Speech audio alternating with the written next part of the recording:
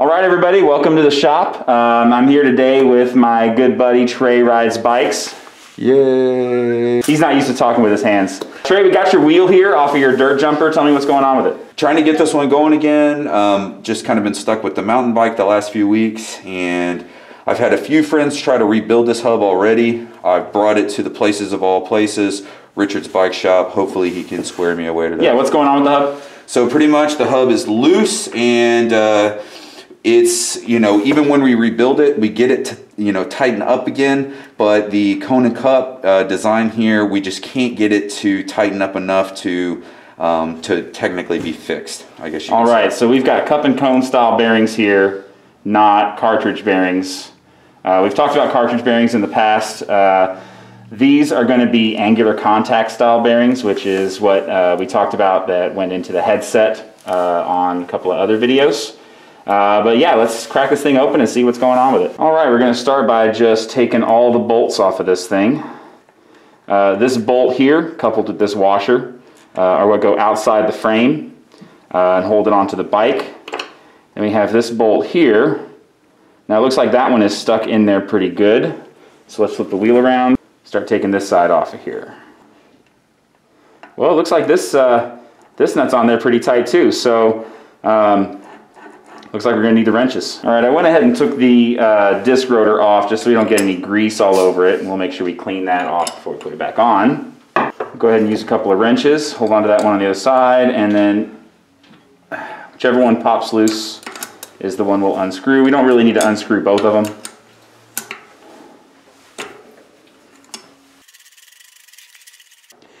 So as you take parts off of this, it's important to remember what order they all came off on. So you see we've got our lock nut here. This one locks against the cones, and you see the ridged part is facing out. And then we've got a washer for that lock nut. Looks like there's a second washer here. That's interesting. And we'll set all these to the side. Then we take this last cone out. All right, now let's get at those bearings. So now we're gonna just pull this out slowly, and we're gonna see if we can use a magnet to capture all of these ball bearings. All right. Now we flip over to the other side, we do the same thing.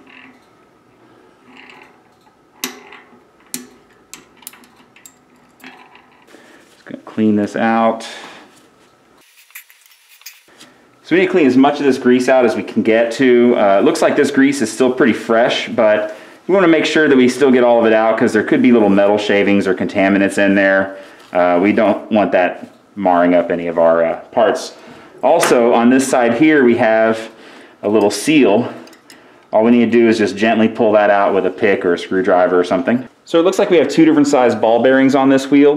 We've got 9 of this smaller size bearing. We've got 9 of this larger size bearing. The larger size came out of the braking side, and the smaller ones came out of the drive side. It's probably 2 different sizes because you need a little bit more space for the freewheel on the drive side, so they put little smaller bearings in there. We just want to make sure that as we're putting everything together, we keep the drive side parts separate from the non-drive side parts, so we can put them all together in the right place. Okay, so we've got everything taken apart and cleaned. It's all in the order that goes back on the bike. Typically when you do this, there's not really much need to take off both sides. You can just leave one side on so that you don't have to worry about trying to get the spacing right, but we're just going to start from scratch here just for fun. First thing I want to do is make sure that all the parts are still in good working order. Here on the axle, sometimes these can get a little bit bent, so what we're going to do is just roll across the table, just like you do a pull stick, and tell us whether or not it's bent. As far as these goes, all the bolts and washers, they're all pretty fine. We do really want to check this this race here. This is they call it the cone. They also call it a race, and we want to watch for any kind of pitting. So this middle part of the surface here, we want to feel for any kind of rough spots. If you have any rough spots on here, then they're definitely going to translate into a bunch of noise and grinding and bad times for the wheel itself. So you'll feel that later. But we just want to check this, and this one feels pretty good. We're going to check this one too. This one you can see right here has got some pretty nasty pitting on it. We can try and put this thing back together, but I've got a feeling that this particular cone is going to need to be replaced. Additionally, you'll notice that this cone has a dust seal on it, and this one, the dust seal has been completely obliterated. We're just going to throw this away, and we're just going to hope that this is just closed off enough that we're not going to get any dust ingress. This just isn't going to work anymore. All right, now that we've checked the races on the cones, we're going to check the bearing races here the exact same way. Now there's a little bit of rust here, but seems to be okay. Got like a little spot right there that might cause a problem. With these inner races on the hub, if these start getting pitted out, then unfortunately it's time to get a new hub. This isn't something that's really replaceable. So let's hope these are in good shape. All right, now we check this one.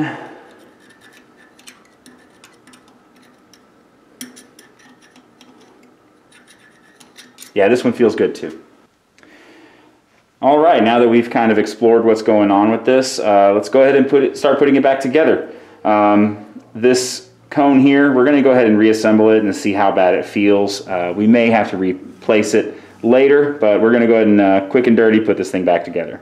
All right, one thing we want to take note of this axle is that the threads on this side are shorter than the threads on this side. This side here is going to be our drive side. I know it's the drive side because it's a little bit more recessed into the frame where the bearings sit, and this will be our non-drive side. What I like to do on these is I like to go ahead and put the drive side on first, or at least once we get it all assembled, I like to tighten the drive side first. That way you don't have to worry so much about being able to get your wrenches in around the cassette, whereas on the non-drive side it's a little bit easier to access everything with your wrenches. There we go, so let's put this race on here. Alright, so we've got the first side kind of assembled, and sometimes you can tell where the bearing races were, where the cones were. Sometimes you can't. If you don't know, just guess. We'll get that all worked out later with the spacing and the centering. And then these last two that go on to hold the wheel onto the frame, we're going to set those aside. We're not too worried about those just yet. Now that we've got this first side kind of just pre-assembled, we're going to go ahead and do a dry fit. This is the drive side, so we're going to use the small bearings. And we're going to just drop the bearings in, and we're going to put this rod right through there just to help prevent those bearings from falling through the frame, or through the hub to the other side. We'll just kind of drop them in there. We're just going to let those sit in place. So it's been a little bit of time since we last spoke. I know you can't tell because of YouTube magic, but it's been a couple of days, and we've got a couple of new parts, and I've got a couple of new insights as to what may have happened. If you look at this cone right here, this was on the non-drive side. It was the one with the larger quarter-inch ball bearings. This one has a nice little dust cover seal here, and that's metal, and it's kind of interference fit onto that cone. That's what this is. We already talked a little bit about how this was fit onto this drive side cone. No longer fits on there. It's a little rough now, but I think what may have happened was the previous person who looked at this bike took this cone off, and this ring was stuck inside the hub. And then when it was reassembled, let me show you a little example. So it was reassembled with the ball bearings between this race here and then this seal as a race. And that was probably contributing to the feeling of it coming loose, because it wasn't actually coming loose, this was bending a little bit farther out of whack. So in the brake, we actually have gotten this race here, or this cone here, and it fits the thread pitch of this axle. It is a little bigger in diameter than the other one, and it doesn't have this handy dust cover on it. But we're going to go ahead and try it anyways and see what we can get to work. So as you can see, I've got half of this, or should I say I've got one side of this assembled already, and this is the non-drive side, the big bearing side. What I'm going to do is I'm going to go ahead and just, I've got this kind of estimated what I think might be the appropriate amount of space at the end of this. But really it doesn't matter how accurate I am, because I'm going to make some adjustments after I get this in there. But we're going to do a dry fit. So I've got one half of this assembled, the other half of it blank, and we're going to drop some bearings in here and use this. Now the bearings on this side, when I took them out, the 1/4 inch bearings, they looked a little bit marred up, a little bit pitted up. So what we're going to do is use a couple of new bearings in here. And I'm going to drop all of these in with the axle in there, and the axle is going to help prevent them from falling through. Okay, so now we have all of them dry fit in there, snug as a bug in a rug. We'll move on to the other side now. All right, I've got the non-drive side in, and I've got it supported by some blocks underneath, and we're just going to drop all of these bearings in. Now, when this came to me, it only had 9 bearings on the drive side, but this side should have, I believe, 11 bearings. So I've got a couple extras in here, and let's see how they fit. So I'm going to thread our new cone on.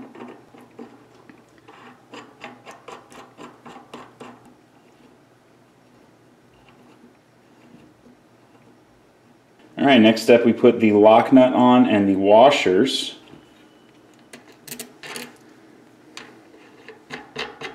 All right, now that we've got this thing kind of dry fit assembled, see I got both sides, what we need to do is we need to measure how much of this threaded axle is still exposed. So we got this much on this side, then we take it over to the other side, and you can see there's a lot more on this side. So what we do is we loosen this side and then tighten this side to match. All right, still a little bit out.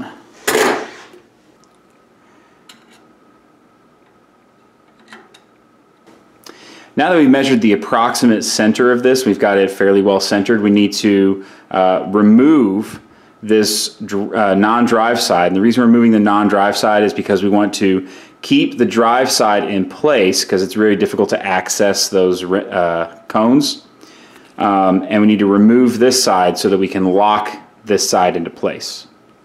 Hold this drive side in and just unscrew the other. All right, now that we have this cone and the lock nut kind of measured at the appropriate point that we want to put it, what we need to do is we need to take this cone, which is basically a nut, and this, what we call the lock nut here, and tighten them against each other very, very tightly so that they lock each other in place. That's why this is called the lock nut. So I have this vise set up so that it keeps this thing from moving, the axle, and then I've got this set up so it keeps the cone from moving, and all I have to do is tighten this. I have the wrong wrench. All I have to do is hold the cone and then tighten the lock nut onto that cone nice and tight. And now that we know these two aren't moving anywhere, we can do the actual assembly on the rest of it.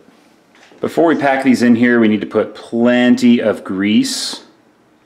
I like to use the Park Tool green grease. The Park Tool High Performance Grease is also a really, really good fit for this. And then we go ahead and grease the other side as well. Now this is one of those times that you really don't want to be shy with that grease. This grease is what's going to be actually lubricating the system. We want to make sure we pack plenty of it in there. Let's put our axle in there to keep these things from falling to the other side. And we'll just drop them all in.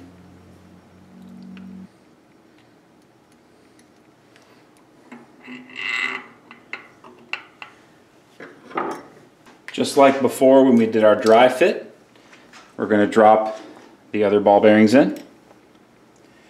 And again, having the axle through there is just going to help keep these things from dropping out the other side. Once we get them all in there, we can kind of work them around and nest them where they need to be. All right, and now we put the spacers and the lock nut on. Actually, before we do that, this side came with a little seal.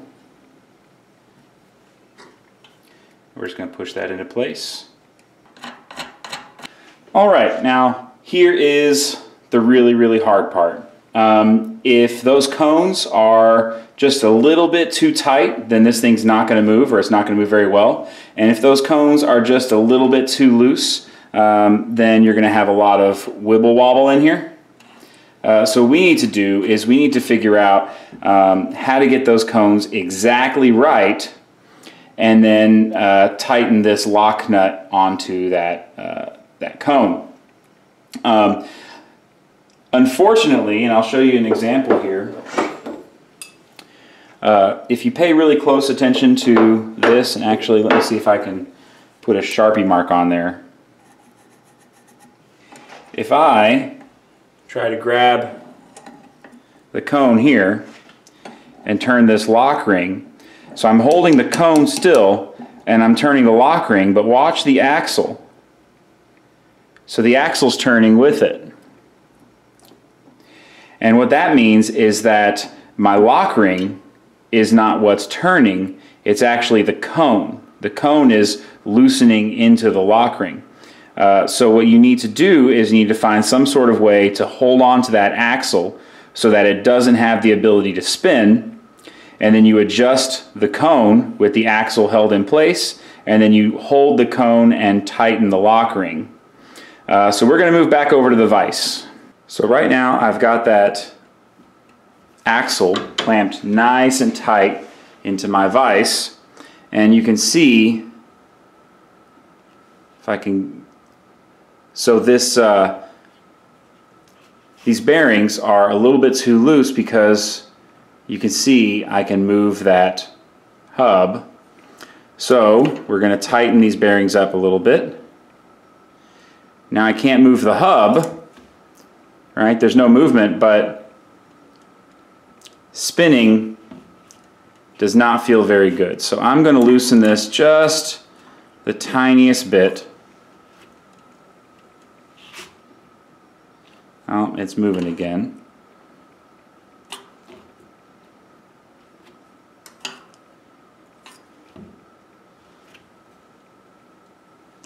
And the goal here is to gradually tighten that cone and check for the bearings to have some play in them, and then check to make sure that they still spin freely. And I think we've got that in a good place now. So with one wrench I'm going to hold this cone, and with the other wrench I'm going to tighten the lock nut.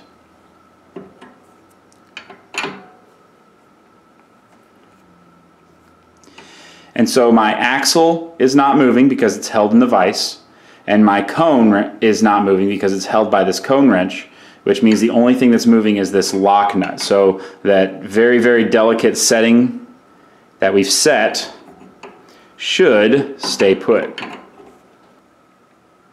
Alright, so now we've got this thing turning well. There's no play. All we have to do now is clean it up a little bit and get it put back on the bike. Just for good measure, because I've got this nice truing stand, I'm going to go ahead and true this wheel and also true the rotor and then we'll get it put back on the bike. It'll be good as new. All right, everybody, we've got the whole thing put back together. We've got the wheel trued up, we've got the rotor trued up, and we've got that bearing turning really nicely. All that's left is to put it back on the bike, and I want to thank you guys for joining me today. I hope you learned something. If you liked the video, please like it. If you want to see more videos like this, please subscribe, and if there's anything in particular you'd like for me to make a video about, please put it in the comments. Thanks for watching.